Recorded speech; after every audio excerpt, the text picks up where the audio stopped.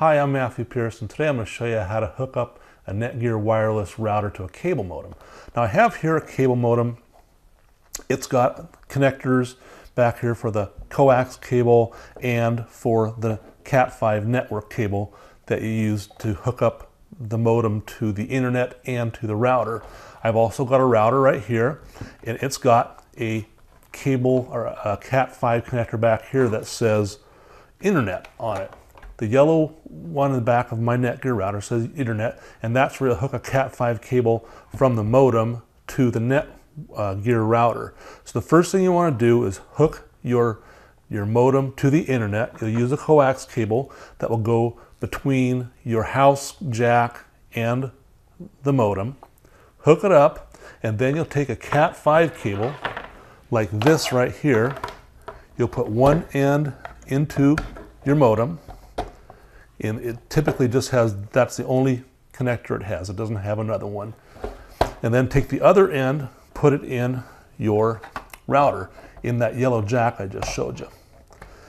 Now you're ready to power things up. So the first thing you want to do is power up the cable modem, and you're going to want to give it at least 30 seconds to come up and get ahead of the router. It's even better if you let it power up all the way. Your lights along the front here, you'll have a bunch of them, and they'll probably come up yellow or red. And then as the cable modem makes connection with the cable company and syncs with its servers, those lights will turn from yellow and red to blue and green, or some combination of blue and green. Those generally mean everything's A-OK and ready to go.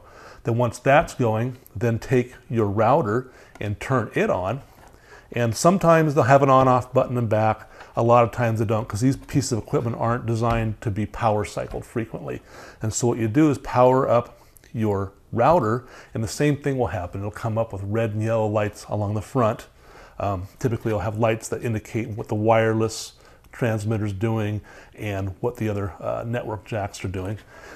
And it will come up in red and yellow, and then as it makes connection with the router and establishes a connection into the internet, then its lights will turn blue and green also. And when everything's blue and green, then you're ready to connect up with the Netgear router and start using it.